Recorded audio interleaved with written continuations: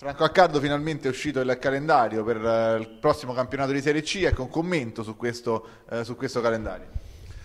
Penso che le prime due partite siano abbastanza abbordabili. Giocheremo la prima in casa col Villalba, che è la società storica di Tivoli, che abbiamo incontrato anche in B e in C per anni.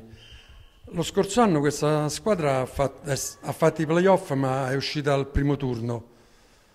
E da notizie sembra che addirittura abbiano perso anche un paio di buoni giocatori, quindi dovremmo vincere la prima. La seconda giocheremo fuori casa con la Saet, un'altra società storica romana che però dai fasti anche questa della B è passata in Serie C come noi.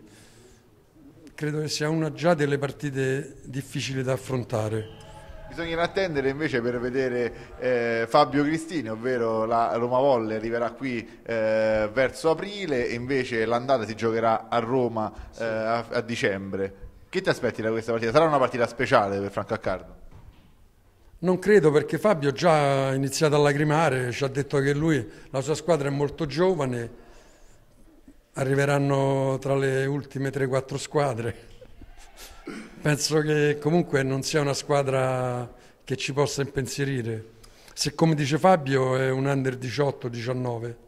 Per quanto riguarda la preparazione in vista della nuova stagione, si guarda ovviamente in casa propria, come sta procedendo la preparazione? Molto bene, guarda, non pensavo che i ragazzi si dedicassero così intensamente, almeno in questa prima parte.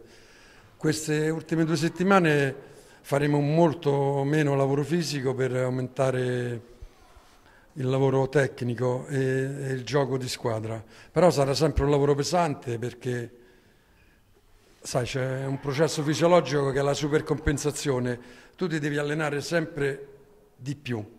Basta che diminuisci, poi la prestazione cade, quindi non è che diminuiremo né il tempo né la portata degli allenamenti. Pronti per l'esordio del 15 comunque?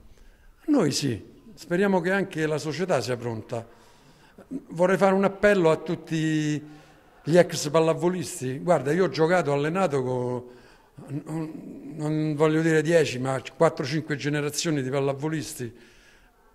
È un mistero perché non vedo mai nessuno a vedere le nostre partite. Poi magari quando incontro per strada qualche ex giocatore mi chiede: oh, ha giocato bene Patrizio, ho visto il figlio di Martelli, capito? Però non vedo qui allo stadio né tifosi né soprattutto dirigenti.